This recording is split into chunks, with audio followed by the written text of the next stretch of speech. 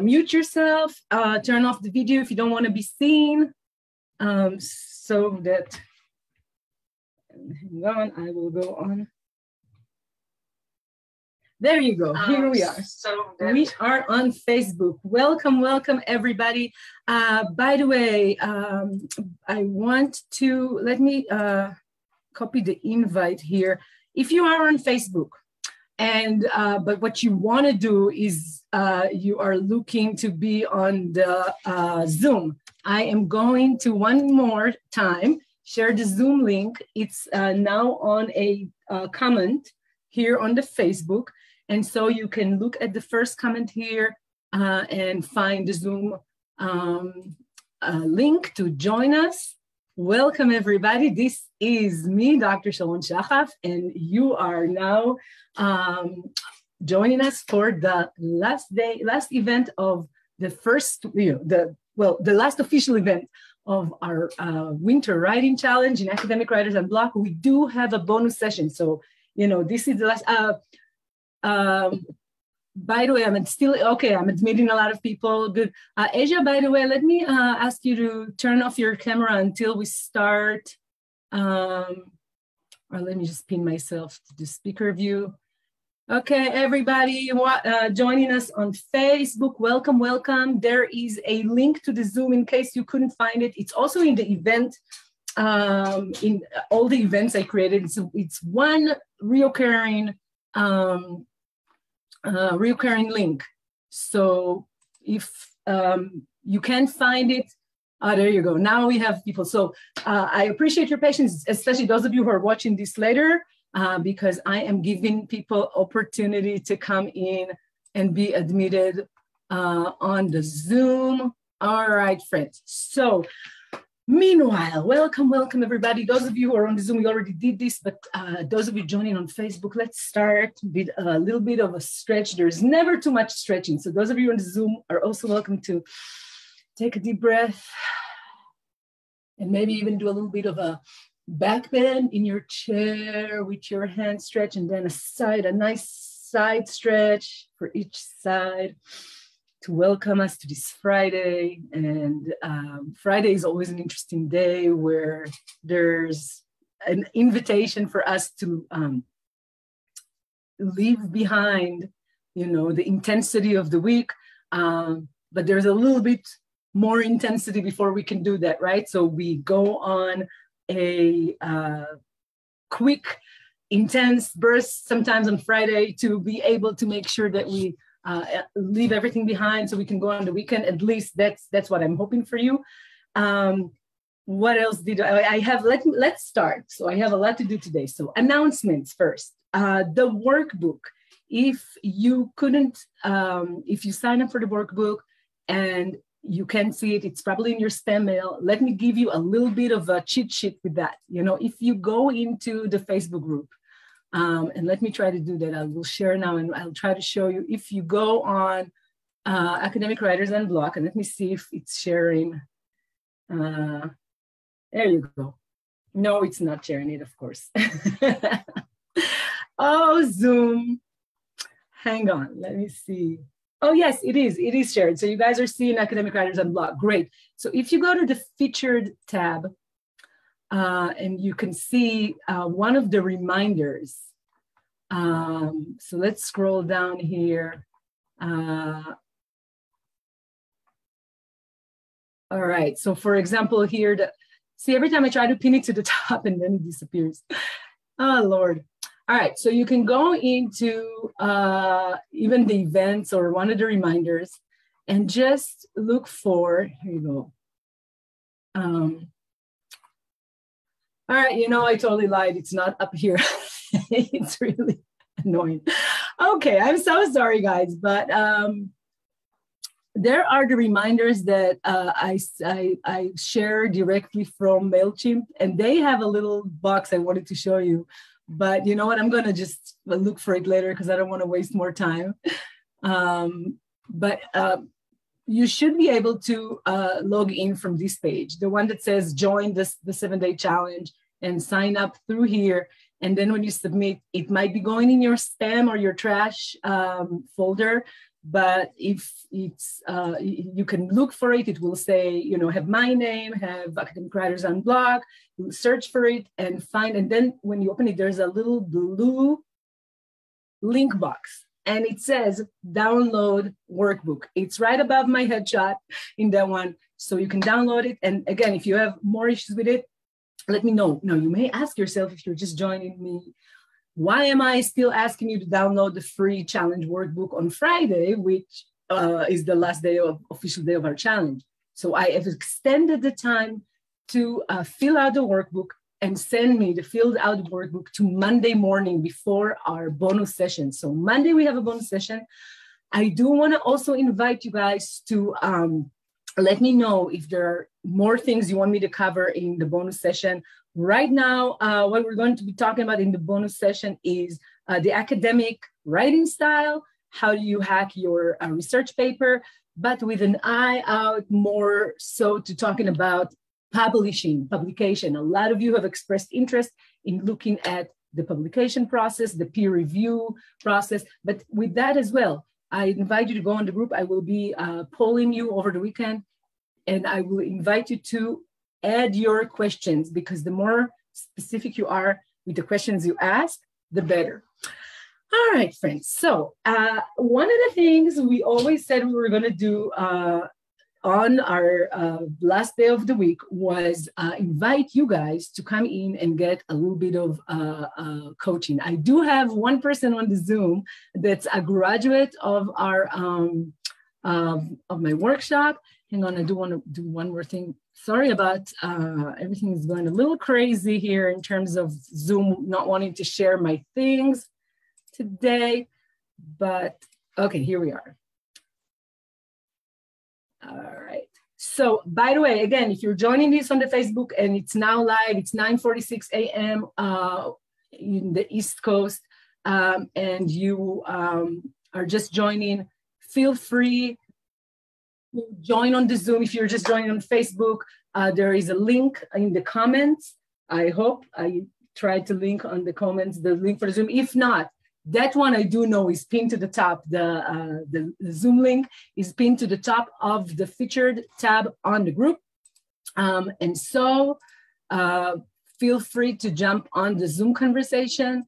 I do want to just, Asia is patiently waiting. We're going to do a little bit of one-on-one coaching real quick. And it's part of it is just to, Asia is a graduate of our workshop, and also we've done a bunch of coaching one-on-one, which is part of what also happens in the workshop. And so she volunteered to come on, and here you go, people are jumping in on the Zoom. Great. On this, our 5th day of the challenge, to talk a little bit about her experience working with me. And also I will be coaching her a little bit. We'll hear, I can't wait to hear what the state of her book is. And so without further ado, not with further ado, just one more thing. Okay, so today we're doing a little bit about clarity. We're workshopping the things we've already learned, and there's time for question and answers. So that's going to be, there you go. I'm just stalling a little bit because more people are coming.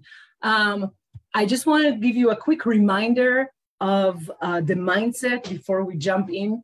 I want you to remember that we learned how to deal with our own sense of timing.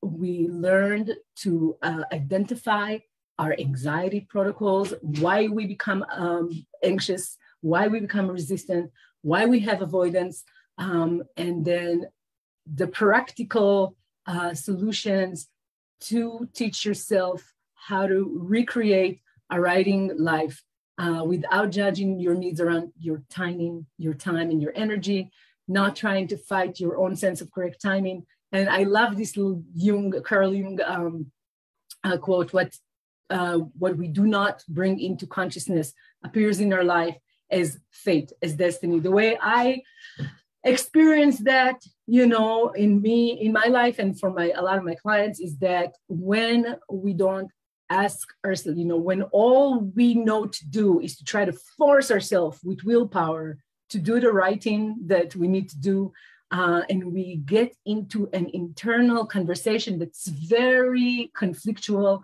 You know, I told you before, like it's like we were hiring a manager that's a micromanager, you know, because when we write, we are both labor and management. So it appears in our lived reality as a writer's block, right? What you do not bring into consciousness, the reason for, you know, your feelings of inadequacy, that rat race of academia, the toxicity, you know, maybe something is going on in your advising relationship. Maybe you're in an environment that's, you know, abusive. It happens more often than we would like. And, you know, it's a lot of what is going on. Bring that stuff, although it's uncomfortable. You need to develop a writing practice that takes time to deal with what is your number one tool. And as much as I like pen and paper, those are not your number one tools for writing. And your laptop is not your number one tool for writing. Your number one tool for writing is you, the writer. Okay, so what I even tried, you know, to instill in you and encourage you to do throughout this week and in the workbook and in all the exercises is a mindfulness mindset. And mindfulness allows you to look inside to try to gain clarity. So after we're going to be talking with our beloved Asia today, we're going to talk a little bit about clarity and how to gain clarity. Last announcement, fill out the workbook. I know people are still joining. Fill out the workbook, submitted by Monday morning to win either 30 minutes one-on-one work with me or 50% discount on my foundational workshop. The foundational workshop, guys, it's live. The sales page, the landing page for that, the enrollment page for that is live. It's on the group. I'm happy to answer questions. And by the way, if you're on the Zoom and you want to stay later to ask me questions about that workshop, I'm happy to do that. It's a 7-week workshop. It might stretch to 8, depending on whenever I do a workshop, I let people choose whether they want to take a week off to do a writing week. Will be the recording of yesterday's session be available soon? It should be already available. It's available on Academic Writers Unblock as a live. You know, because I went live on the group, it's on the group, but it's on my YouTube channel, and it's on the sister group that's called the Supporting Circle. I posted the link to the YouTube channel. So let me know if you couldn't find it. Did everybody find it all right? I mean, when I'm scrolling down, I still see it on the, we should still be able to see it on the Facebook group. There you go. I see day 4 live session. So let me show you. This is fun. See, this is me, day 4 live session. All right. So here we are. It should be available. All the recordings and all the lives are available on the Zoom. All right. So yes, the 7-week workshop is coming. I don't want to talk about this too much right now. We will talk about this later, but it's the early bird special. You can save $100 right now if you want to join on the early bird special. I know that this could still be a lot of money if you have financial need. Never hesitate to contact me and talk to me about payment options, scholarships. There are many things we can do, fee-free ways to pay. So, you know, the way I have it set up is for people to be able to immediately go in and buy the workshop. It's a PayPal. So there's a fee included there. So I can waive the fee if you want to talk to me about sending money in direct. Oh, you found okay, great. Susan found day 4 recording.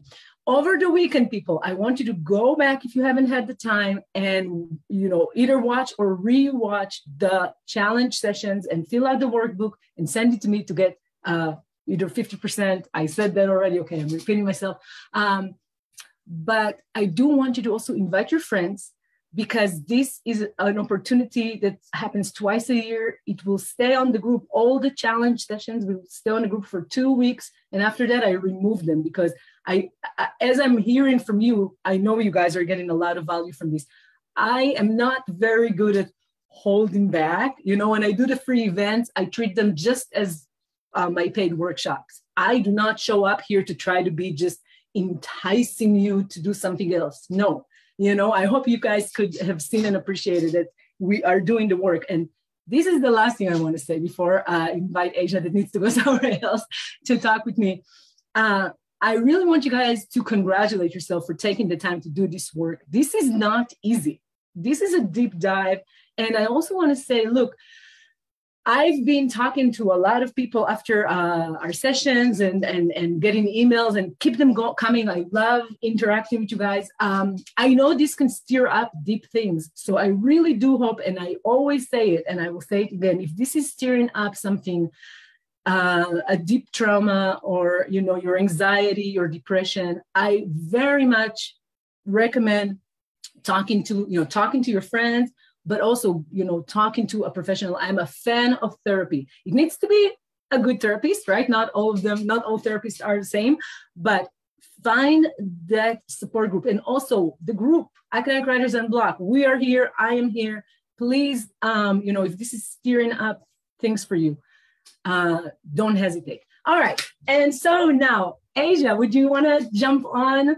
Unmute yourself, and then I think it should, once you start talking, it should, Facebook kind of understands, and introduce yourself a little bit. Asia is one of, so yesterday we figured out you were in, I think this was the first online version that I've ever taught of my workshop. Before that, I taught it in a local writer's studio, which I really appreciate, the Decatur Writer's Studio, which sadly with COVID disappeared. I don't know if, you know, they're not doing a lot of things, but also we all kind of got used to be on Zoom, and it's so convenient. I'm a cave person and I love my cave. So for me to be in my cave and bring you all in into the, you know, into my own little office space is a fantastic way to do things. So Asia, jump on in and introduce yourself to our community for a minute. Yes. So talking about the Decatur Writer's Studio, it was the Chocolate coffee shop that I saw your flyer first. Yes, and so you're a local. Yeah, and so yeah, go ahead. Hang on, let me do a gallery view, and that way maybe we can see. Do you guys, can you tell me if you're seen on Facebook, if you're seeing Asia as well? And Asia, maybe, so yes, you actually see, this is the serendipity of locality. We have people here, and I would love for you guys to write in the work, you know, in the chat, in the Zoom, in the Facebook, where you are in the world, because, you know, it was so funny, Asia, you know, the other day, and Asia is helping people get their money straight. So we'll talk about this in a minute, but, you know, my business, I was just talking to my beloved VA, she's not my virtual assistant, she's a VA guru, Dr. Monica, who has this, by the way, we will introduce her soon. And we were talking about the challenge of my business being everywhere. I have people from Hong Kong, from everywhere. But there you have it. Miss Asia here is from Atlanta. And so basically, tell everybody what was it that how did you find me? Yeah, so how did I find you? That's a different question. I'll tell you why I went forward to reaching out to you. Yeah. And so for that, this is an academics writings group, but for me, talking about money, although I have an academic background, I have an undergrad in accounting, I have a master's in finance, but realizing that as I went forward in my professional and corporate career as a financial analyst, having the technical knowledge of how to understand finances, I realized that my personal finances still didn't reflect the knowledge that I knew. And so that sent me on this journey of understanding, what is this wealth mentality? How do you actually translate the knowledge of what to do with your money into action, into your day-to-day life? And so for me, through that 3-year journey of, you know, working with mentors, going to workshops, the common denominator that I found was it's all about your mindset. And I know that's, you know, they can say everything starts with your mindset, but specifically with the money, because our decisions around finances and how we spend and relate to money, a lot of it has to do with how we were raised, the things that we heard growing up from our parents about money, the way we see society interact and engage and talk about money. And it's almost, you know, it's almost a mind fuck to realize that majority of I don't want to be the only one cussing. It's crazy that the majority of society still teaches these certain principles and ways to deal with money, but they don't actually translate into what we're seeing, how people want to deal with their money and build wealth. And so I'll be able to share more about the quantum wealth theory. That's the name of the book. But back to why, I reached out to Dr. Sharon. And the reason why is because talking about this psychological or subconscious dealings with money, I had to bring in some technical knowledge or technical topics to write in, but I also had to make sure that I communicated in a way that people weren't turned off by another finance book, that they actually would receive the information, that they were engaged to come back to it, that they would actually interact with the book along the process, because it's not something you just read once, okay, I know it, now I can do better. Like, it's truly an ongoing reconditioning process to deal with these money matters. This is so, oh my God, Asia, I gotta stop you for a minute. This is so incredible. A couple of things that I just want to, bring up that I think are shared. Like, first of all, everybody, Asia and people like Asia who joined my workshop really inspired me to explore working with a lot of my academic clients on books that are more widely, wider audience reaching. Asia, I just want to highlight one more thing for people who may not get how awesome what you're doing is.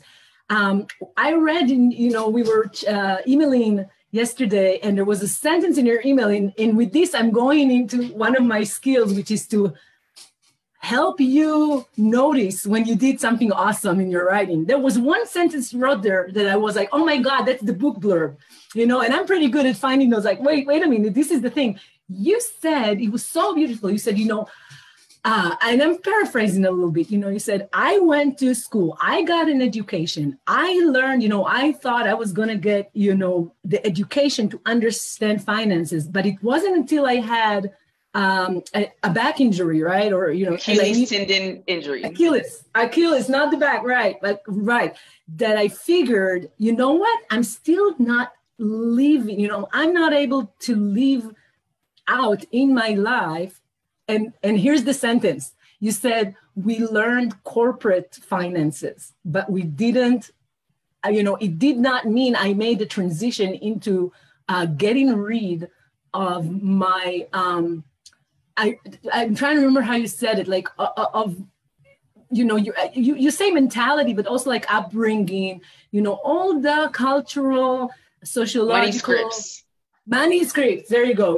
Those protocols or scripts. And so this is so exciting from your project because, and I think a lot of us as academics, we really have something to contribute, something we want to say. And a lot of the time we want to really branch out of the 5 people who read the peer-reviewed work. And, I think you're such an inspiration for a lot of academic writers because I know a lot of you are trying to write books, I'm actually thinking of doing an advanced workshop that's going to be called the academic memoir, because so many of my people are writing kind of books that are either a self-help book, but they always have a storytelling component. So I would invite you, Aja, to also tell us a little bit about your process in bringing together those different, right? I want to write about knowledge that I gained academically, but how do I then translate this into a book that can be addressing a popular audience? I also want to, just invite you to talk a little bit about, just update me because it's been a minute from the workshop. And I know that you also have like 5 day jobs because you have your own business, right? Yes. How is it going with the writing? Yeah, so, man.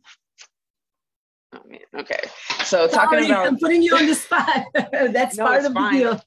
Because part of what you said about transferring the knowledge to a popular audience, the mechanic that I'm using to do that, especially when you talk about knowledge, it's finances. They say that's the top topic that people get divorced over. That's the top topic that people argue over. That's the thing that nobody talks about. Like, it's something that, for whatever reason, money, sex, and religion or death, I don't know how you want to put it, but it's just one of those topics that we're not so open to speak vulnerably about. And so the tool that I use to translate this information for somebody to a popular audience to actually receive is infographics. And so we use the term infographics in the mainstream, but if we're talking about the academia space, it can almost be like a textbook, because in textbooks, they use diagrams to illustrate, they, show you a process. And so for me, the process of writing the book includes me typing out the black and white information. I'll go onto a graphic design website myself to kind of visually orient the information. But a part of my holdup, or a part of my obstacles with the writing, is that because I'm not a graphic design artist, I have to work with other people to actually translate the words into images. And so, without directly working with a textbook editor who already has that information on how to translate words into visual images, a part of my writing process started with first getting all the black and white down, second, dumping it onto a graphic design so that I can visually orient it. And then third is taking that rough graphic interpretation and sending that to a professional designer so that they could further format it, make it look like an infographic, a fun textbook, a workbook, if you will. I love what you're saying here in terms of, and to highlight, you're very collaborative and very entrepreneurial. So, I really think you can serve like as an inspiration for a lot of us, because, you have a new, unique, original idea, right? And then, you're serving as this translator. But look, what's really impressive to me, Asia, hearing you talk about this process, is that you are not you don't shy away from a challenge, just because you don't know the skill. You are, okay, let me teach myself the skill. And I'm sure it made your process take longer. So I just want to invite everybody to see, when a book comes out, when Asia's book finally come out, right? Nobody would know necessarily that, that takes the book and the book helps them in their life if it took 1 year, 5 years, 10 years. But we tend to have judgment, right, when the process is not going fast enough. Man, tell me about it, especially when you talk about sharing with other people soft deadlines. But that's another conversation. I'm sure you guys. That's the conversation a lot of us are having here. So this is where I'm steering the conversation, because okay. I guess what I'm trying to ask you, Ajay, is like, how do you deal with, and has it been coming up for you? And also, did you find any of the, when we worked in the workshop, I remember you were one of the people, you were like, man, this is it. Yes, I've been doing that. Yes, I've been doing that. So I just, I would love to hear about that, but also, just to use you as an inspiration, like you are teaching yourself new skills, and as academic, writers, and you do have that academic background, right? This is what makes our writing hard. We have to sometimes teach ourselves a new thing. I mean, actually, for an academic piece of work to be, worth anything, it needs to be about something new, about something that you are learning yourself and then teaching other people.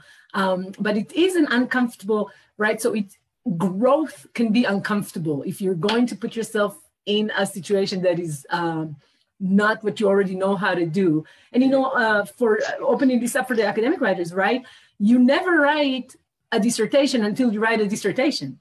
Your first and then you finish that, and now you have to write a journal article that you might have not written before. Finish that, now try a book chapter. Oh, now you have to do a grant. Oh, you did that, write a monograph. It's your second book is not going to be like your first book. So yeah, I don't know. I really. So I can talk to it a bit, like talking about the process, because for me, like you mentioned, with the several day jobs, I have a business partner that we do real estate with, and so that when you were talking about the time blocking yesterday, I realized for me that blocking during the day, that's not practical for me, because at any given time, a certain phone call, you have contract hours, deadlines, office hours, everything in real estate with the Atlanta market, houses are going off in 24 hours. And so if my partner sends me something that's hot, I would need to, we want to get on it. Yeah. I have a window to put my eyes on it for the numbers. And so when you talk about this past year of, also making sure that I keep my book as just as much a priority, because it is for me in my heart, it's a priority. But if you were to look at my schedule, it's your soul's calling, right? It's my soul's calling. But if you were to look at my schedule for the past year, you might not see the same thing. And even though I know the benefits and the need to time block and to prioritize the writing time, for me, it's okay, Monday through Friday, 8 to 5, it's not going to be those times. All right. So it's going to be after hours, but I need my time to work after or to rest after. And so what I've noticed, frankly, I've been quite reactive because I would send off information to the designer and then wait till they sent it back before I would touch it again. But for me, I noticed that when I finally would time block, whenever it did become time, like, okay, I have to get this next draft out, it would usually be on the weekends, and it would be like all day long. Like I would say on Saturday, I'm not doing anything all day Saturday except for getting through, steps, T through W, because I'm like 92% done now. And so for me, it'll be a Saturday where, everybody knows that I'm not doing anything today.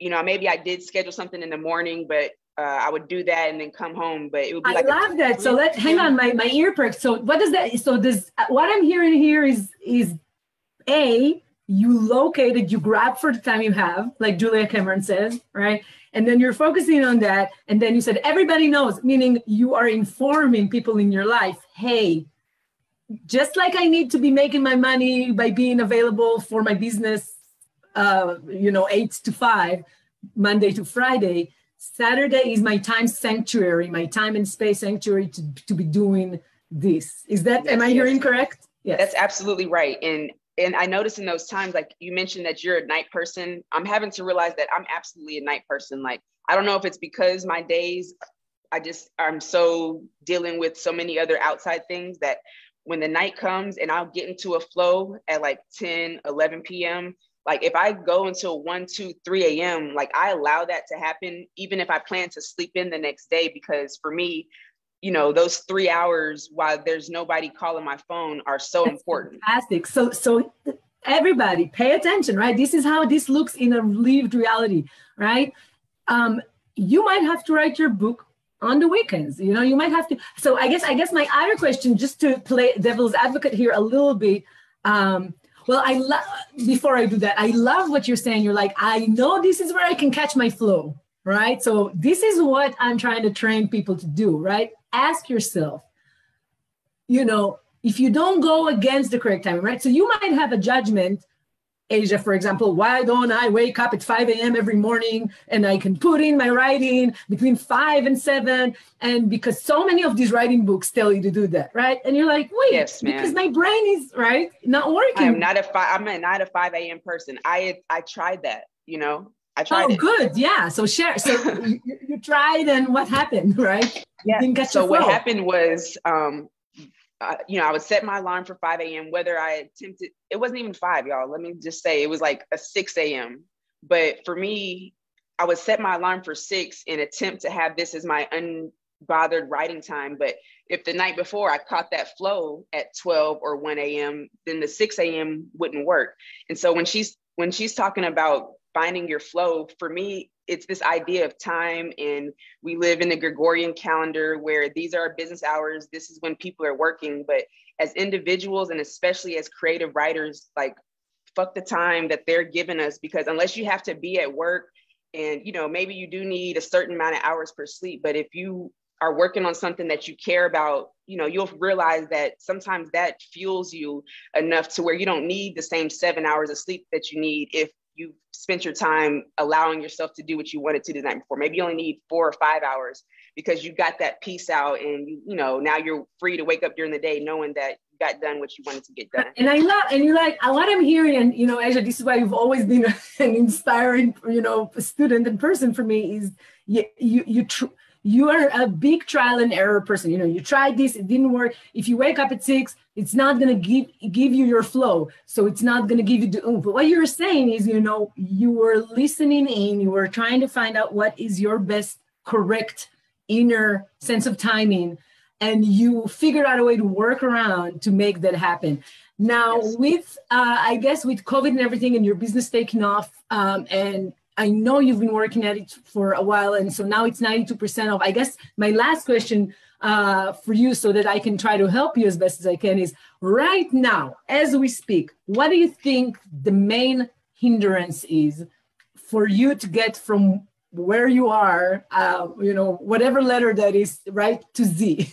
I guess maybe you're a T or you're an S, right? How do we get you to Z? What is the one big hurdle, or maybe it's not a hurdle, right? Opportunity. What do you need to do? Yeah. What is? So what something you said. Yeah. So I'm good on the reaction just because what I've committed to be working on, I realize that I have to realize the deadlines for everything. Because the book is in the designer's court right now, the ball's in their court. The next thing for me to do on the book specifically is to go through the editing, actually copy editing, making sure the verbiage, the grammar, the spelling, all that stuff. I'm also adding in the, okay, you can tell I'm not a true academic. I'm trying to think of the word that is the reference or the bibliography of the actual sources for the research. So let me ask you this. Are these assignments less exciting for you? Is this a hindrance because, you know, maybe it's not, you know, the easy, or it's easy but boring? I don't know. Like I'm wondering if there's a little bit of a, you know, to put out, you know, when you talked about getting it out, I could see the spark in the eye. And when you're talking about putting in the references, you know. Yeah, and so I'll say the hindrance, I'm loud. The hindrance might be because I'm not a true academic in the sense that I'm trained to reference my sources and to make sure that everything that I wrote as the narrative is actually supported, especially the science. I'm talking about the quantum science piece of it.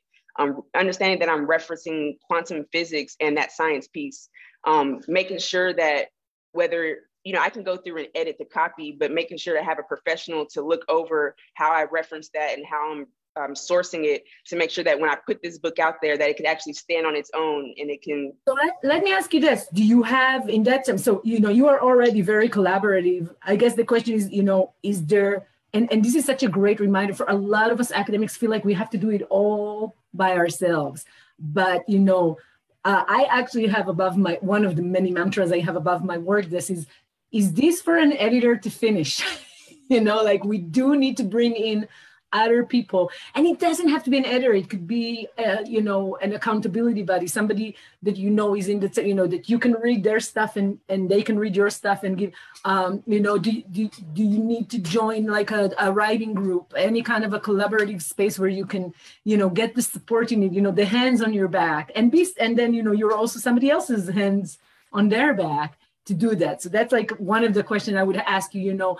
But also what I love about hearing your story on this group is that, you know, it really reminds us that it takes many, many, many, many years, hours of work and effort to bring a project to fruition. And it's the perseverance that's going to get you there. And I know that, you know, you are, you know, you're the little engine that could, a big engine could, right? You are persevering. So yes. We're all rooting for you very much. So if I could help you with one thing, what would that be to help you right now? Is this inspiration, you know, motivation by inspiration? Man, okay. So what you just wrote down, is this something an editor can finish? Actually, the thing that got me speaking about or thinking about referencing the actual science and making sure that the flow of information, she used the word sticky, to make sure it's sticky enough for the reader to read through it on their own, because we're talking about analogy about your rocket ship as your financial vehicle, exploring the quantum wealth universe, talking about quantum physics, and recognizing that only when you recognize the value of something, only the individual has the ability to interpret what that value means to them, even though if the price on the other side is universal, the value that one receives is unique to each person, just like quantum physics, the observer effect. And so she was the one who reminded me to make sure to have those professional or academic scientific resources. So she's going to be she has a publishing company. She's starting as a publishing company. She's a writer herself. And so I'm going to go back to her for that piece. Once I go through the grammar and the copy, I'm going to go back to her for that piece, for the editing, and to make sure that the book has what it needs. But for you, I know we talked about the printing of it and not necessarily distribution. I do have a printing company that I've sourced, but if you have any recommendations, you're such an entrepreneur. See, you're just that is a whole, and this is, I'm sure, educational for a lot of, you know, because I could, you know, traditional academic publishing is very much kind of come and play on the turf of the journals or the book publishers, and there's a whole song and dance, and we will be talking more about that in Monday. But I actually love what you're saying here, and if this can inspire, you know, those of you who are watching now or will watch later, you know, there are many, many ways to self-publish. that whole stigma we have around self-publishing it's so ridiculous in this day and age, right? In the digital age where, and by the way, there are paper shortages coming and affecting the book industry in a big way. So wow. I think I didn't think of that. Keep growing. I see the same thing in real estate with the lumber. We had major lumber shortages last year. There you go. And so I think it's going to go more and more into digital. And like when you go digital, quickly you learn how much more sense it makes to actually. It's not even self-published. There are a lot of really good publishers that help you self-publish. And I actually, I can recommend a few. So if this is something that is of interest for anybody, please let me know. Well, Asia, I cannot, we have to finish, but I cannot tell you enough how excited, I'm rooting for you. I'm excited for you. I love that you're taking, this is such again, your soul's calling, because I know you are helping a lot of, especially, if I remember correctly, your book, was especially directed at women and communities of color, marginalized communities. Those who are most affected by. Think about it, Sharon, because those are the people who were traditionally held out of the money conversation. It was only old white men who were allowed to own property at a certain point. The women had to be the maids, the kids stay in kids' place. And so, it makes perfect sense why there are certain communities that have a hard time grasping around how to earn, spend, and relate with their money. Absolutely. And so you're stepping up as a leader in a big way for that. And this is why I wanted to, this is what I want to do. I want to encourage you to continue and take it over that finish line, because your audience is waiting out there for you to help them with this. This is not, and again, this is such an easy case of everybody, Asia is a really easy client or really easy case, because for her, the passion is very clear. It's very clear to see why the passion is in the driver's seat. So, I just want to, again, congratulate you for all the, hard work and everything that you've done so far. And I am here if you need more help, inspiration, motivation. But I just know that you are very, you're motivated. You're going to get it done. But yeah, let me know if there's anything I can do to help you. Thank you for hosting these spaces. This Writers Unblock in the unconventional way and the practical, it was everything for me. At the beginning of quarantine, perfect timing. Yes, I mean, that it's one of those silver lining there. We didn't enjoy the last 2 years, but, honestly, the need for a more collaborative, self-compassionate and just, compassion. I see so many, not to go into a rant, but so many of the spaces where academics converge to talk about their writing are so cutthroat, competitive, posturing, and so we come here to share vulnerability, and I really appreciate you for jumping in today. All right, well, Asia, thank you so much. I know people have questions and comments in the chat. I'm trying to see if, everybody's just thanking you, and yes, I know some people have to leave. Those of you who are now watching on, thank you, Asia, so much, and keep us posted on how it's going, okay? All right, and those of you watching on Facebook, it's not too late to jump on the Zoom. If you want, I put the Zoom invitation in the comments, and it's also on the feature tab of the group. Anybody else on the Zoom right now that wants to jump in and it doesn't need to be, it can be, I can prompt you. So, today's session, I wanted us to workshop what we have learned. So I guess I have a question for everybody, and I would love for you to, if anybody wants to come up and talk about this. If there was a takeaway from this week, from all the activities, for those of you who participated in the activities, what would that be? What did you learn anything? And again, if this was one of my regular workshops, I don't want to do this right now on live on Facebook. What I would do is I would take 5 or 10 minutes and I would have you just write to ask yourself that. So if anybody wants to jump up, and I see that Miss Dr. Tiffany is here today. I actually want to interview you a whole session, Tiffany, one day. So if you want to jump in, I see here AJ is thanking everybody. So Tiffany, hey, let me ask you to unmute. Do you want to jump up and talk to everybody? Tiffany is a graduate now of both the Accelerated Summer Workshop and the Advanced Workshop. We had a whole semester. Her book is absolutely fantastic. You want to jump up and just tell us a little bit about this? Sure. Can everyone hear me? I'm sorry.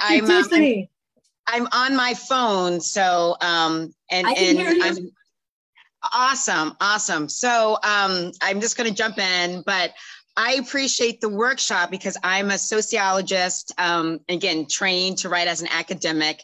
And so I have a book project that's really kind of very much like a memoir. I mean, it's about running in white spaces, but I wanted to write it so that it's for a general audience, not just for academics. Explain to everybody a little bit more. Give us your book. It's such a fantastic book. And I'm no longer objective. So I feel so involved because we've been in the book. It's such a fantastic book. You do have it under contract, right? So do you want to share a little bit? Yeah. Sure. I never know where to start in this journey. So long story short about my book, my mother had passed away from cancer about 10 years ago. And, as academics, we're trained to keep going, especially as women and women of color, like, I'm just going to keep going and go through my pain and go through my grief, which is unhealthy and just crazy. And I just kept going and going to the point that I thought my spirit was going to break. So as I'm putting on a good face, because, we're the good academics and being that strong woman and you just keep going, a friend of mine had asked me to participate in her 5-mile relay team. And so because I didn't want anyone to know I was grieving, because that really makes sense, I said, sure, never run a day in my life because running is stupid. Why do you run? That's something white people do. I'm like, I don't do that. I'm more like some a party research girl. Questions, right? Why do you run? Exactly. I was like, But I participated in this race, not training, again, never run a day in my life, but something happened when I was running. And I talk about, if it was adrenaline or endorphins, but I actually felt alive. So I was pretty numb when my mother had passed. Again, you're kind of in the world, but not living in the world. And so as I started to run, I started to kind of heal. So I would run and I would cry and I would just talk to my mom and just, the emotions came out. And so as I was running more and working through my grief, being a sociologist, I started to notice my space around me. And I'm not familiar with running culture at all, but I was saying to myself, why is running so white? Where are some Black women who run? I'm not understanding this. And so my sociological knowledge and excitement started to kind of come back again. I love that.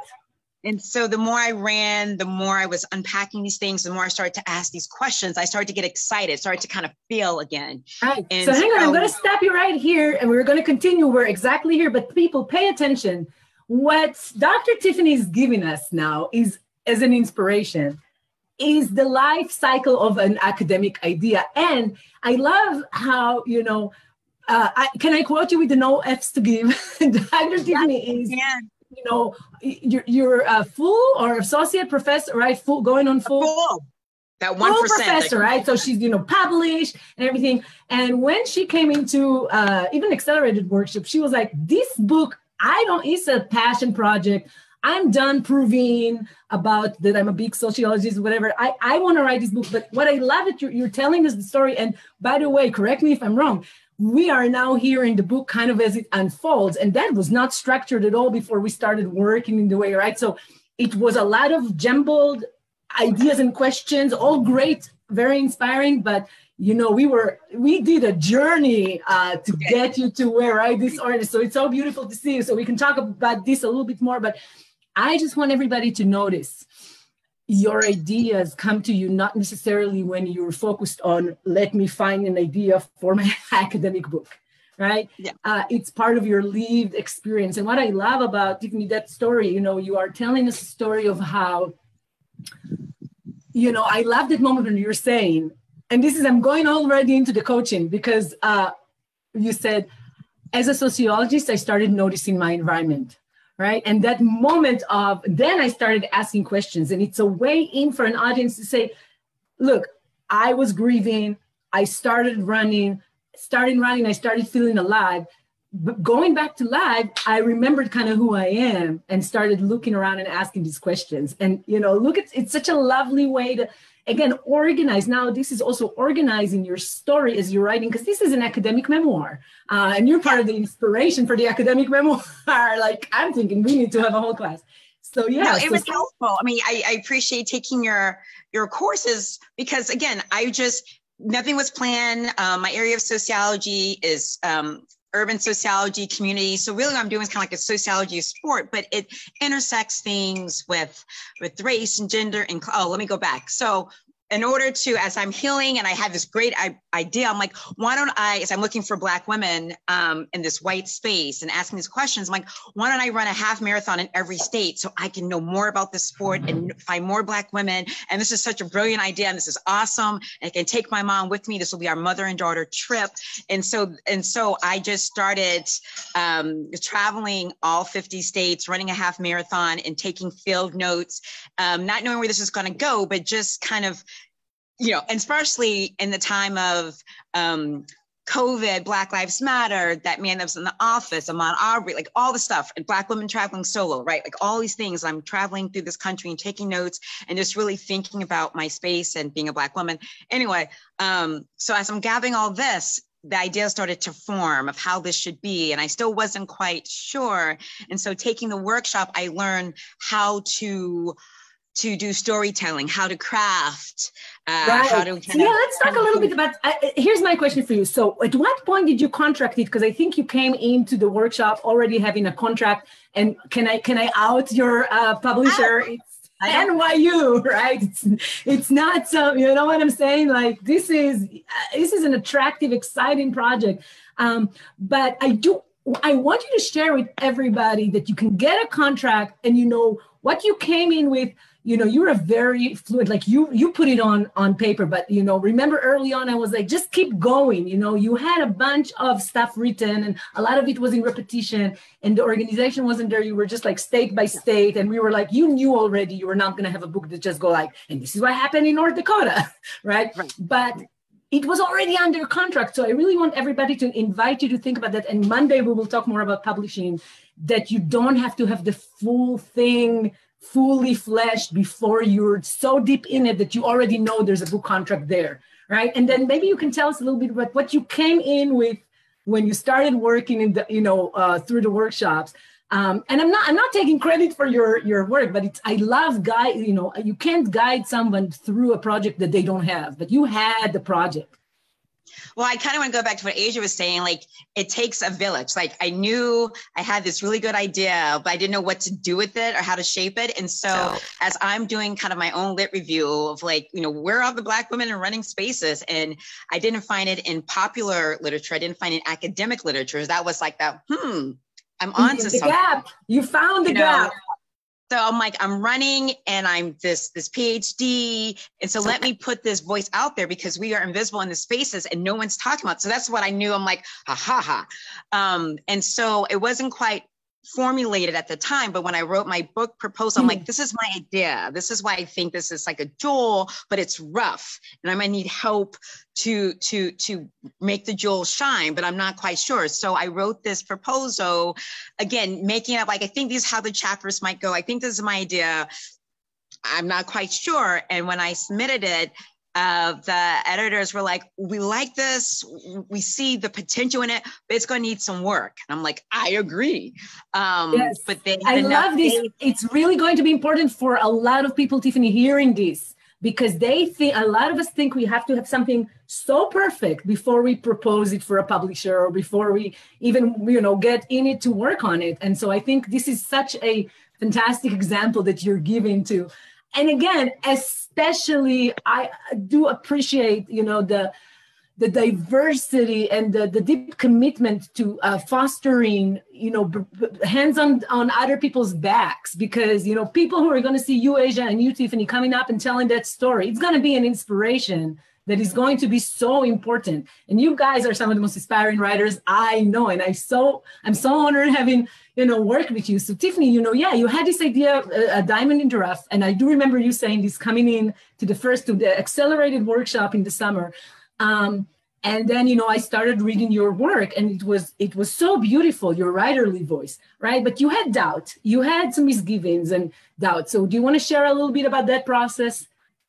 Yeah, because it was the unknown. I think we are so trained to make things perfect and fine tune it. And this was new territory.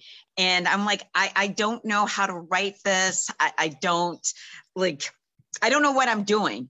But I knew enough to like ask, because I needed someone to help me kind of massage this or kind of work on my craft. And I didn't, and it wasn't like, again, I'm so used, I have when you write your dissertation, it's kind of linear and how it goes. I'm like, I always tell you, I'm like, I have no plan. I don't know. And so what I appreciate with you, you're like, just put words on paper. We'll figure out the rest later. Just put words on paper. And I'm like, let's just write it. And so, because I was trying to think how to write, how to edit. Tiffany, let me tell you this. I remember that, when you came in, and it's not going to look the same. Like I see Elizabeth is on this call, for example. I think Elizabeth was also one of the people where I was like, just keep writing it. You have it. Some people, when you come in, it was so clear for me. I would read your stuff and I think you can't even recreate the amount of doubt you had back then. You were like, I don't know. Do I have a book? Like, what is going on in this project? Like, you knew you wanted to do it and you loved it, but you were like, this is so turned around and confused. But I could see the structure. And for you, it was like, yeah, keep writing it. And then we will keep reading it. And when we started reading, and also the group feedback, right? Yes. When to say, yeah, if you can. So, can you recreate, from that, like, because there were several turning points, and I think it's going to be helpful for people to understand how a project evolves. Like you kept writing, and then what started emerging, right? Yeah, it started to emerge, and you were like, okay, if you repeat yourself, that's fine. Because I wasn't sure the order, how it would sound. Again, do I go state by state? And I could see themes, at that point or this point, I've done 47 states. So again, I've been collecting the data and it's been on my mind, but then how do I theme it so that a general audience can read it and not be like, what is this? Like, how do I tell this story that will keep you engaged? And so I wasn't sure. And so, in our group, getting feedback and saying, oh, okay, like you get this, great. Or there's not enough of this. Or just as we talked about this theme of homelessness, like I couldn't see the more themes that were in it that I can connect it because it's so layered. And so other people could see and kind of give that back to you and say, these are like, you have, I like, when we do feedback in the group, and this is, we do this both in the accelerated, but a lot more in the advanced, right? I tell people, I train people gently how to give feedback in a way that's nice, that's good, that's helpful. It doesn't mean you don't offer constructive criticism, but constructive would be the key word, right? And so what I tell people to do is to start with, here is what you have going in this book. Or in this chapter, or in what we've read, right? And so when we give back to the person, like, here's what I'm reading that you have going. Here are the questions I'm seeing driving you, right? Here is what I see you have going. It's a really good way to get a person kind of to see themselves and go like, oh yeah, this is what I have going. Right. And what I appreciate, what we learned, Asia was talking this about time, we learned about how to, block your time and manage your time. And because I'm on my sabbatical is about to be over, but I was on sabbatical and I'm like, oh, I have time to write. But what are things going to be like when I'm back in full academic swing and I'm on committees and president of this and teaching blah, blah, blah. And I was like, ooh, but just learning about how to do your time and what is the best time for you and just getting kind of a routine going so that when I'm back in the shit show of academia, I'm like, ooh. And so I just want to show you, I even brought this on vacation with me, but over the summer, because we work together, this is 188 draft pages. And I know that there will be multiple drafts, but this is what I got. And so I'm taking the time in a lovely place to just go through this and see what's here. And which is also partly, you texted me saying, I'm on vacation. I love that. I love to be the poster child for vacation. Tiffany was texting me, look, I'm on vacation. I did the thing. I took the vacation. And Tiffany, you are very good at doing that. So, especially since you had the sabbatical, right? So can you talk a little bit about that rest and recharge cycle? Again, I think it goes back to, when my mother had passed, I'm grieving. It was like, no, you still have to keep going and keep being that superwoman, that strong woman and not saying no, or like, I need some time. And what I learned, which is so simple, but we don't do it, is stop, rest. Like if it's not coming to you, it's not coming to you. Like you can just have those moments, which I appreciate because it made a better product. And I'm like, oh, rest, right, stop. Okay. And so, and not beat yourself up over it. I think that's what we do. I think it's so it sounds to me like you're talking about the stages really, in a way, right? You learned, so did you feel like you learned about the identifying the different stages and then accepting them rather than fighting them? That's what it sounds like. I did. Instead of, I'm like, nothing's coming to me now, or, I am tired. It's okay, because I knew that tomorrow morning, and again, unlike you, Asia, I am a morning person. So the morning is my, like, yes, I'm one of those disgusting people. I get up, I still run. So for me, running is my, like, okay, I'm good to go. And so taking that time to be like, yes, and I can think. So at nighttime, I'm no good. I can be honest. I'm like, but I can get up and I'm like, ooh, yes. And actually I'm sitting here this morning and with all of this, and I was just making my notes and doing my thing, like, yeah. Just seeing what I need to do to work on the second draft. Absolutely. And so this is so great. Like seeing your draft fills me with happiness. And I've seen you've already had long draft. We've learned, and I can really tell you guys from working with Tiffany, you do not need to think that your first draft needs to look anything like your last draft, right? People who finish things are the ones who are allowing themselves to have like just messy spew of tangled ideas, right? Like, so for example, with Tiffany, whenever, and again, I'm trying to kind of pull out and extract universal principles from here. So I actually love that Asia was like, I'm a night person. And Tiffany's like, no, I'm a morning person. Yes, that's the point. What is your time? What is your correct timing? And when you work with it, you accomplish. But, another thing, Tiffany, that I really think could help people, I always say with structure, fake it till you make it. You had in your mind, I can get it out. My notes are state by state. You knew the book is not going to be like state by state, but it was a way to get out what you had learned by running state by state. Then the second stage was, I read the draft with the state by state, and there were so many beautiful nuggets. There was this part, suddenly you were talking about gentrification because you were running through, and then you talked about black hair, and running and black hair, and how, that was a really fantastic example for running is so white. What do you mean by running is so white? How the whole merchandise and thing around it is not thinking about your hair, and et cetera, et cetera. It was like all these, and then suddenly you're talking about your family memories, your cousins coming to see your, you could see you running, and then you went into talking about, all sorts of organizations and communities within the Black community around the running, but you were connected to other things. And then you were talking about flying and your mom and her role, right? So, because she was a flight attendant, or she worked a reservationist, but yeah, the reservation, yeah. But then you talk about a childhood of you, again, like just you in all those spaces that maybe your body, your hair, your people, your type, you didn't even know you didn't, belong. And then, last but not least, I want to, one of the epiphanies we had with the last draft, right? So what I'm trying to tell everybody is you can write your way into clarity. And this is a lot of what I do. You write your way into clarity. You zoom in on your topic. Knowing your topic is not something you fully know even before you start. That's very true. I mean, now that I'm reading this draft, I'm like, oh, no. Like this should look this way, but like it's there.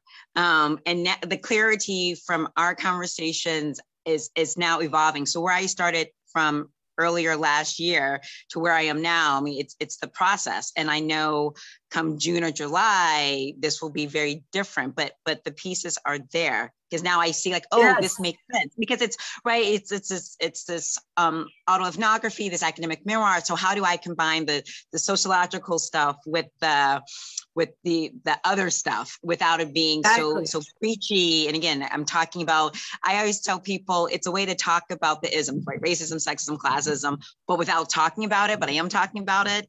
You are talking about it. Yes, exactly.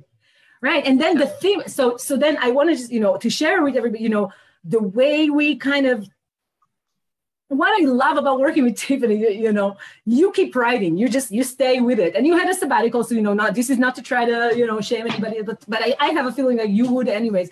But what I'm trying to say is, right, you get a manuscript, me as a developmental editor, and you see the gems, that part about the hair, when you started writing about, flying, and that history, like I could see how the personal and the sociological and the cultural are weaved together.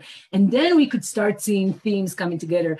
And then what I'm trying to say is that when you wait for the right moment with a writer working on a manuscript, the aha moment comes, and it can, it can come inside for the writer. But when you invite somebody from the outside, right? I remember our last conversation, we just talked about these themes coming together. And suddenly it was very clear what the structure might be, right? Yeah. Yeah. So, and it's true, because as I go back through it, as we talked about kind of the homelessness theme, and I'm like, yes, because I couldn't see that, and so I'm like, I can tie those pieces in, and again, so if I can tell, can I share the moment of how it. Right. Remember what? So, she wrote this beautiful sentence about understanding with her grief, and again, it goes like, she was avoiding the grief. She started, right. You started running. You came back alive. You started thinking again, and you were processing the grief. And you said something about understanding that when you lost your mom, you lost your sense of home in the world. And then, I turned around to you and I said, and then you went into a space so white that is not feeling like home at all. And like the running. And so we were like blown away, both of us, in that session. And suddenly there it was. It was a doorway through which to understand how you can structure the narrative part of it.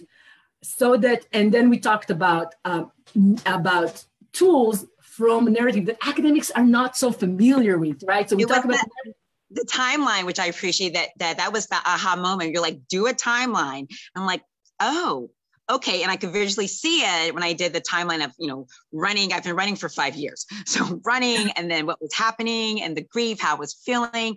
And I'm like, oh.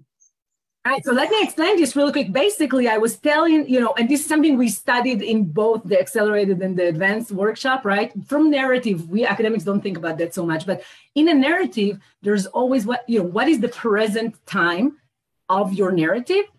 And it's a construction. It doesn't have to be the present, right? Obviously, it's not. There's the present time, and then there's what is flash back and flash forward, right? And I was telling you, so what is, so because you didn't start your book with starting running, you started the book before with losing your mom, which all made sense because all of these things were important. And then I said, wait a minute, I think we're finding the present line is, this is the situation. I was in grief. I didn't know what was going on. I started running and things started happening. And so this is the present. And then we do flashbacks, right? So what moves the thing forward is, and then I ran there, and then, right?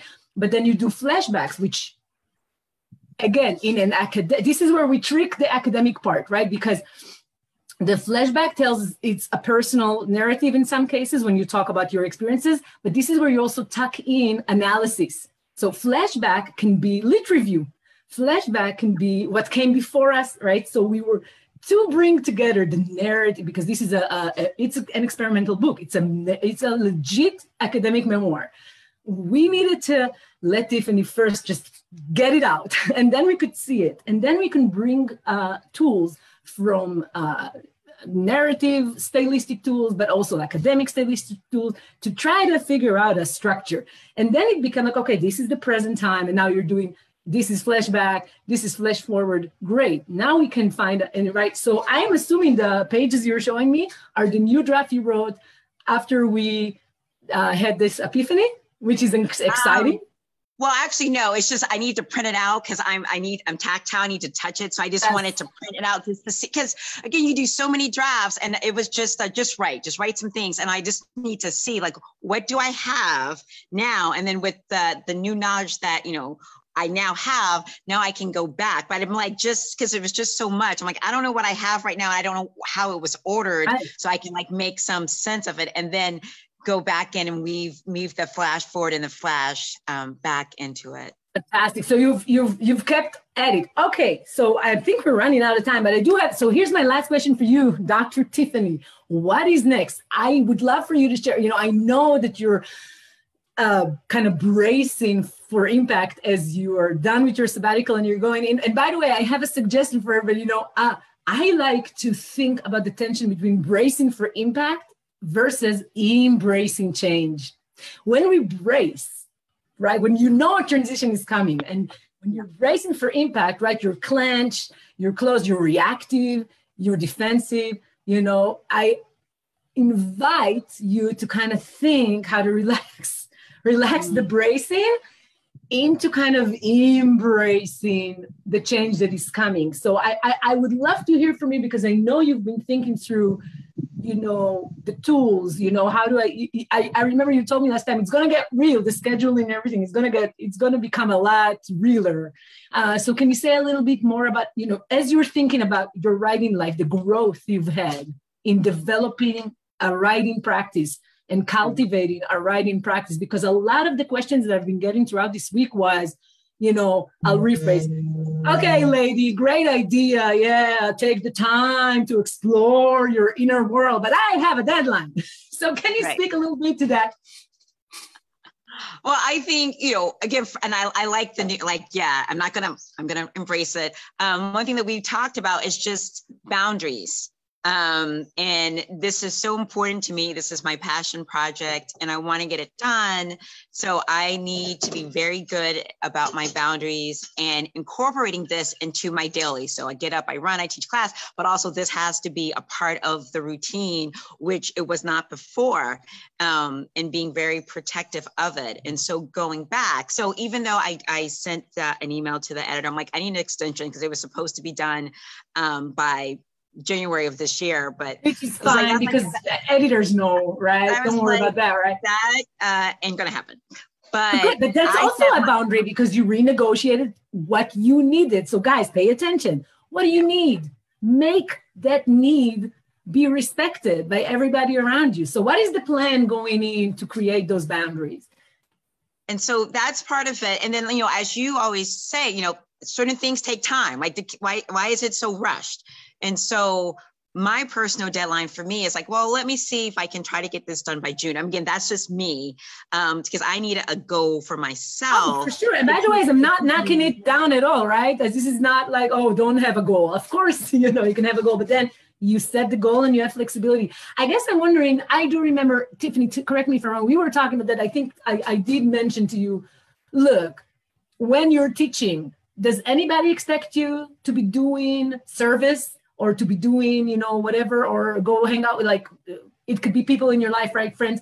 Does anybody expect you to leave the classroom unless there's a fire? You know what I mean? So to bring that same commitment to, create the time sanctuary, just like nobody would expect you to get up and leave a classroom in the middle of, introduction to sociology, right, and go do something, right? I think we've discussed that. So, are you thinking? And I got smart in a sense of it's working smarter, not harder. So as I'm prepping for classes for this spring, I'm like, how can this work for me in my book? Yes. What materials can I give the students that would really benefit me while also helping them too?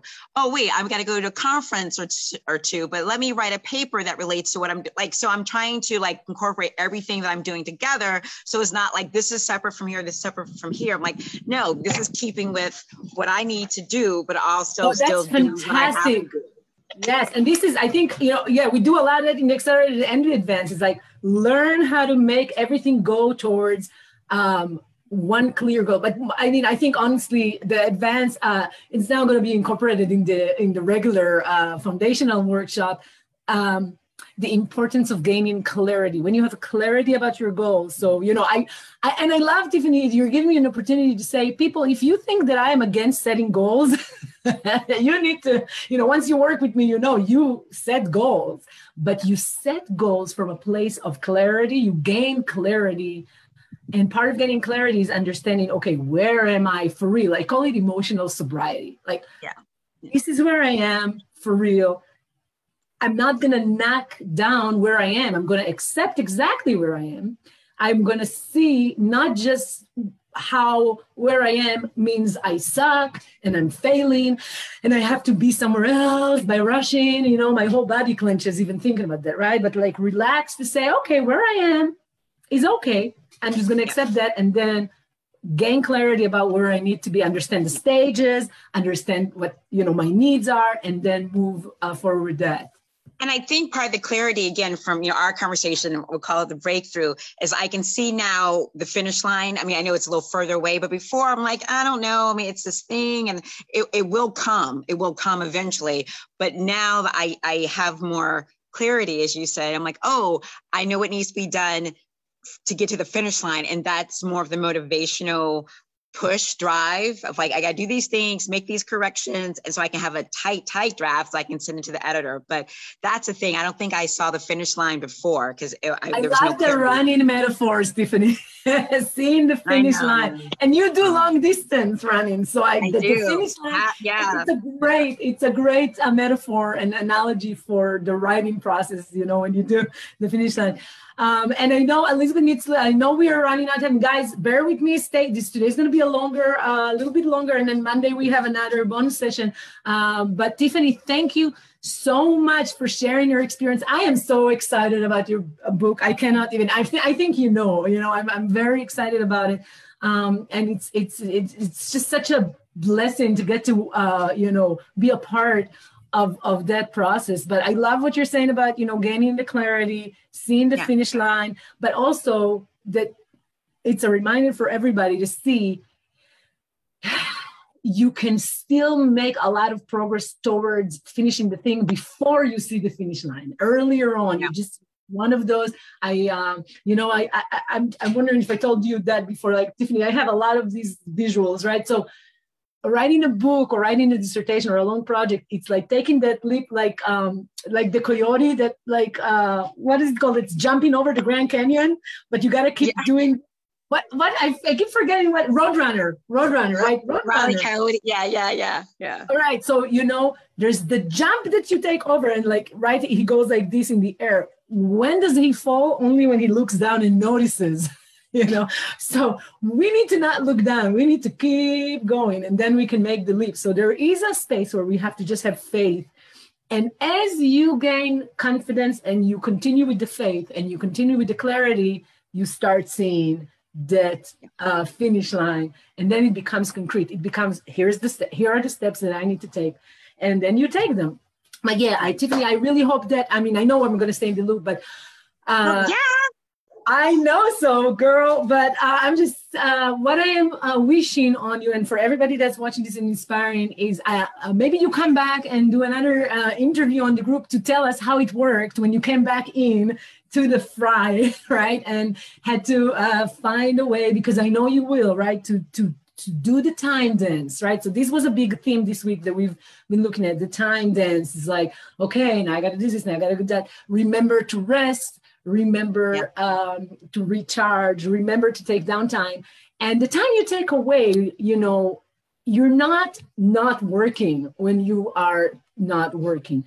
If you do it correctly and you really let yourself kind of rest and take a distance, it's very important because you can gain perspective and more clarity because, you know, there are cycles and this is what we will talk about with publishing as well, the life cycle of an academic paper, right?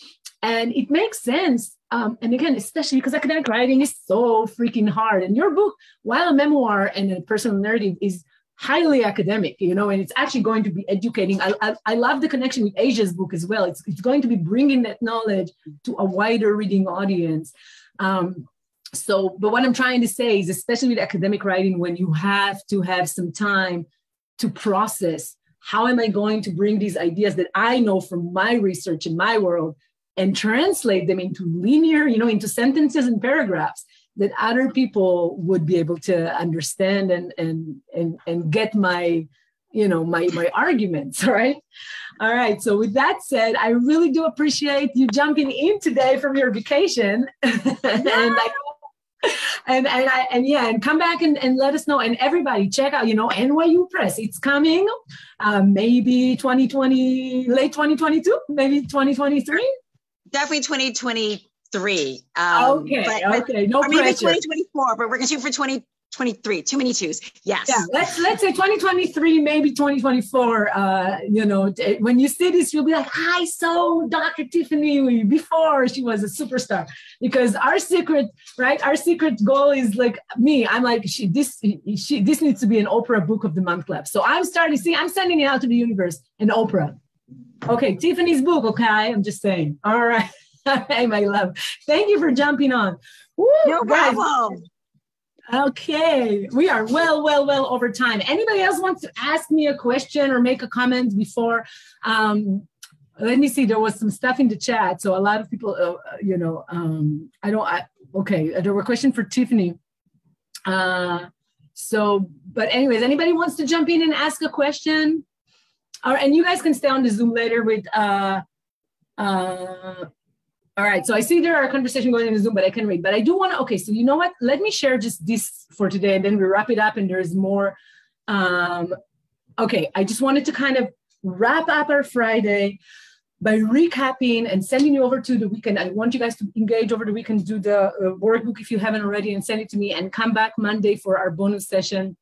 I just want to give you a reminder of what I challenged you to do. I challenged you to create a writing practice that's regular and flexible, focused yet playful and fun, is predicated on radical self-acceptance, where you respect your individual rhythms, your energy levels, your ways of knowing or thinking or executing, and you take into account the reality of your life.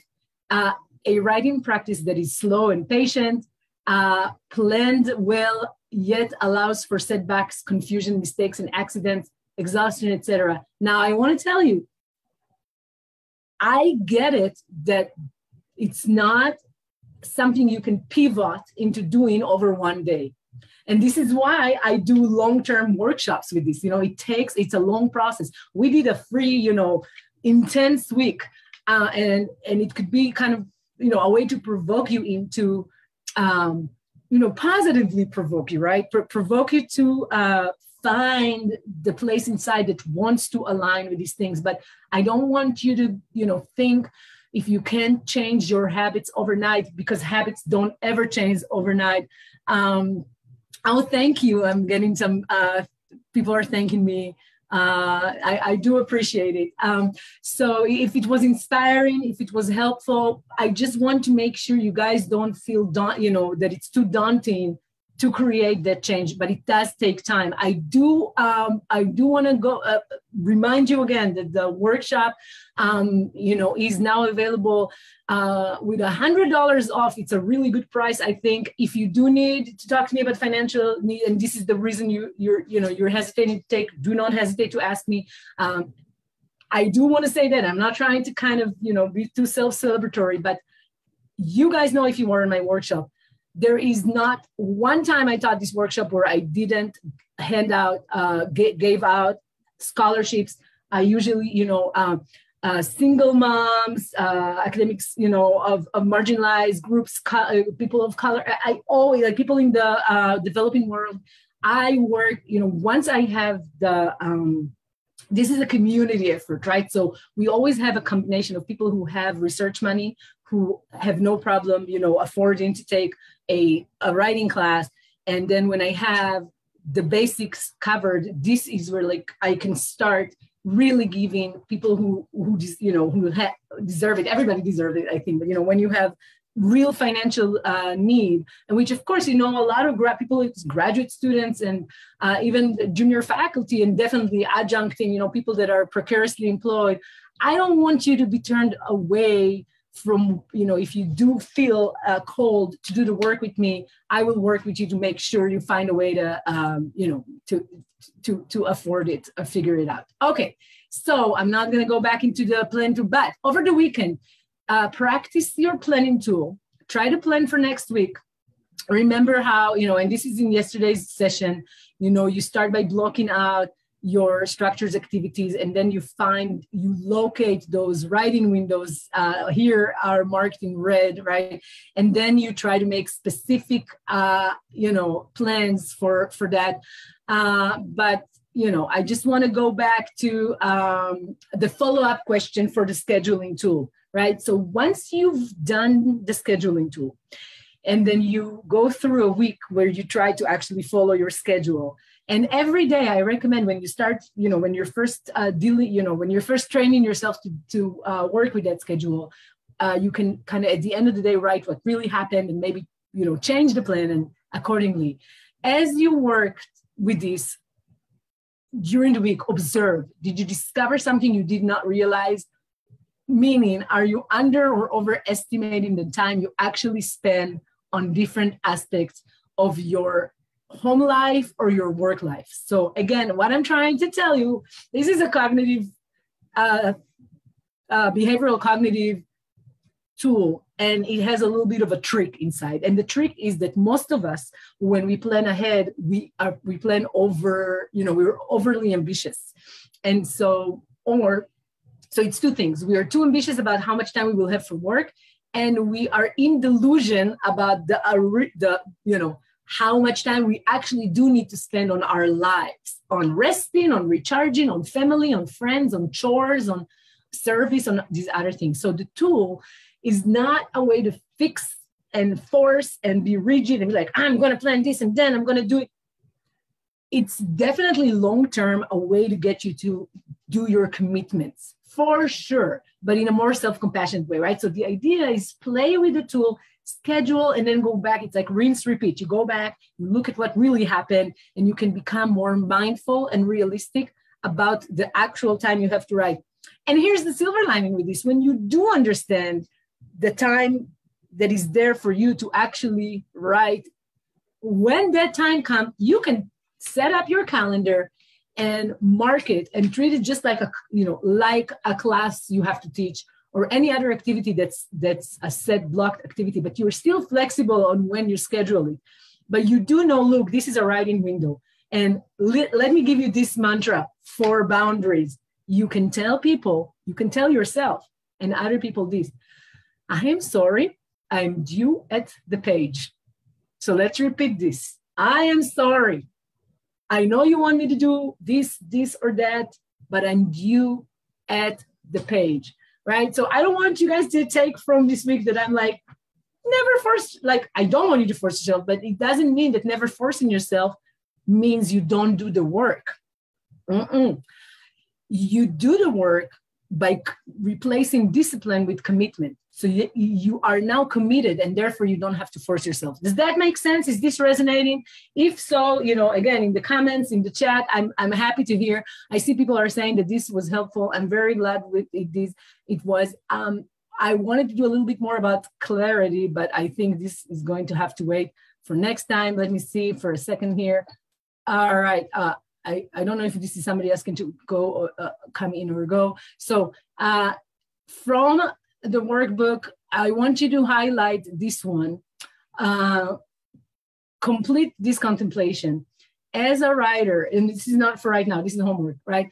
I am slow, fast, slower than other people, faster than other people. And that makes me feel. So a lot of the time we have stories around time where we compare ourselves to other people. So next time we will do a little bit more about this one, about gaining clarity and about publishing.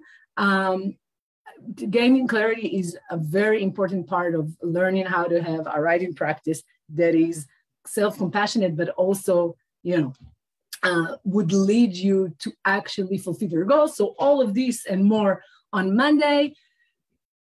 Let me know if you are interested in taking the workshop. It's going to be fantastic. I already have people, it's happening. It's going to be 7 weeks. We're starting February 4th, but we're getting the first, you're getting all the materials January 31st is when you get the materials for the first week.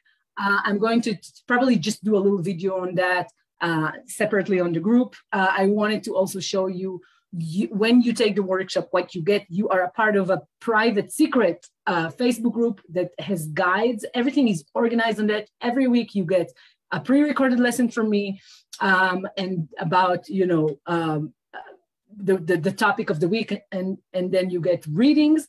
and then you get writing exercises. And Friday, we workshop it together. It's a small group setting. I don't think we have, usually I cap it at 25. If there's more, if it becomes really big, I'll just chop it up to smaller groups, or I will do breakout sessions, because it's part of the thing is that we, create accountability groups, and it becomes a really important part of the work is how we support each other. We also do, it's encouraged if people feel that they are benefiting from co-writing, if they want to schedule together certain times to come on the group, come on the Zoom, and even like mute the Zoom and write together. And that's part of what happens as we have the group. In the Facebook group, you have that forever, like the access to the materials is forever. And I see the people in the groups, they keep going back and they go back to the readings and they replay the lessons. And, it's a really valuable, I know it can sound like a lot of money. I think even the early bird special, I think is like, what is it, 457? And this is with fees. You can get it for 450s if you talk to me about fee-free ways to sign up. But you get forever access to a really, if I may say so myself, freaking fantastic program that is always there for you to go back to whenever you need to go back and rewire your writing life so that it is cultivating and supporting and self-compassionate. And also once you know this, you can see a lot of my former students are coming in once in the workshop.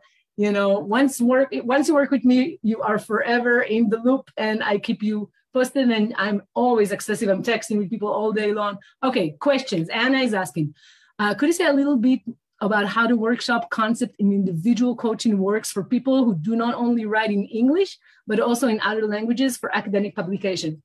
I will tell you this, Anna, I've never had a group where I only had people who speak English. I myself am a second language, my mother tongue is Hebrew. I always have a really big group, especially, the process work is not language. It's not limited in any way, shape, or form to English, but we work on the writing process, right? We teach ourselves how to build a writing practice that's going to be helpful. So it's not at all language specific. I will say that a lot of people still have to publish in English, even if, academically, even if they're in different countries. I can't offer to read your work if it's written in a different language, except for Hebrew and English. Those are the only ones I'm proficient with. That kind of happens more in advanced workshop anyway, where we do a lot of reading. But even then, you can come up. The way I invite people to share with each other, because I never ask people to read somebody's whole book or whole dissertation, right? So when we do feedback, we usually have people write something condensed and shorter. And I kind of work with you to give you a formula that's really helpful for you actually to gain clarity about your work, And so, if we need to read and give feedback, and sometimes what people do is they come up on the group, and instead of letting us read their work, we invite them to just share and, orally, to just tell us what the work is, and then we give the feedback. So there are a lot of ways to work around. I hope I'm answering the question. Any other questions about the workshop? Yes. Okay, good. And I see you said you just signed up. So yay. Okay. So welcome. I'm delighted to hear that. So everybody, you're more than welcome to, if you need to chat with me one-on-one also about any questions about the workshop or anything else, we are not, oh, by the way, people are asking me about joining the advanced workshop. It's not enrolling yet. That would probably enroll sometime in late February, early March, and we will be doing April and May for advanced workshop. And if there's, depending on when or not people want to do one over the summer, I might be able to do one in July. I might also do the accelerated foundational workshop in July. But right now, what you're invited to see if it works for you this semester, this winter, spring semester, we have a 7-week foundational workshop. It's is a deep dive into the kind of stuff we did this week, looking at your writer's block, resolving your writer's block, teaching you a lot of really practical tools to detoxify your writing life. These tools work. I tell you, I'm seeing this, and a lot of you are here know that they work, but it requires, the reason to take a deeper dive in a workshop is that it doesn't work overnight. And if you can work with a group of people who are all have the clarity that they have the goal to change their approach to writing, the power of the group is fantastic. And people really, discover what's the, what's underlying, what's the underlying anxiety or fears. We do a lot of work to kind of look at our fear and grow out of our fear and all of these things, right? So this is the first part of the workshop, is the unblocking part. And then a big part of that is looking at time. And we start, we practice time. But the second half, we really dive into your actual, the writing. We talk about the academic writing style. We hack the structure of, your project. Right now, the project you're working, you bring it into the workshop. We learn tricks and hacks from the world of, literary writing and memoir writing. All that. We're bringing that into the world of academia because there's a world of information out there that can really help you gain control of your writing project, understand your topic, understand what you're asking about your topic, and then understand what actions you're taking to answer the questions about your topic. And this little hack I just mentioned, and it sounds simple, but it's very clever actually. When you are able to answer those questions, what is my topic? What am I asking about it? And what action am I taking to answer my questions about my topic? Then you have the moving parts of your entire project. And we get you really clear about that and off to the races, and you write. And then, there's always an opportunity. By the way, when you take the the foundational, at the end of everybody that graduates from the workshop is offered an opportunity to work with me one-on-one in reduced rate. And by the way, the advanced workshop that we will have later in the spring includes a lot more one-on-one time with me. So you take the foundational, you get a hang, and you get clarity, and you start working towards changing your writing life. It culminates with the last 4 weeks. We talk about style and craft, and we practice a lot of actual writing, and then you can continue to work with me in many different ways. So you're very much invited to join us. And if you can join us right now, that's fine. I'll be giving those again, but send me your friends, send me your masses, your blocked academic friends. I cannot wait to hear more about you, your work, and let me know if you have questions. All right, I'm going to end the Facebook portion. If you have questions, you want to talk one-on-one, and you can jump on the Zoom again. And if you're on the Zoom right now, feel free to stay here to chat a little bit more. Shabbat Shalom. Have a great weekend. Don't forget to join us Monday for our bonus lesson. And don't forget to let me know in the group if you have something you want me to talk about. We will be talking about publishing and style, or, the actual writing of academic work. Meanwhile, thank you so much for joining us for this incredible week of, our free challenge. It was really inspiring. I feel both recharged and ready to take a couple of days of complete rest with my family. And so should you. I really, my yoga teacher would always say, the light in me bows to the light in you. I really feel that now, because I'm one of those people who be like, okay, but I do feel that because I do know that those of you, and it was a big group that stayed with this, you guys were doing something difficult. It's a lot. So fill out the workbook. Monday morning is the time to send it for me to get either 30 minutes of one-on-one laser focus coaching with me on your project, or discount on the workshop if you want to join the workshop. And with that said, have a great weekend. See you Monday. I think 9:30 in the morning. We might do another one in the afternoon next week. Bye-bye, friends.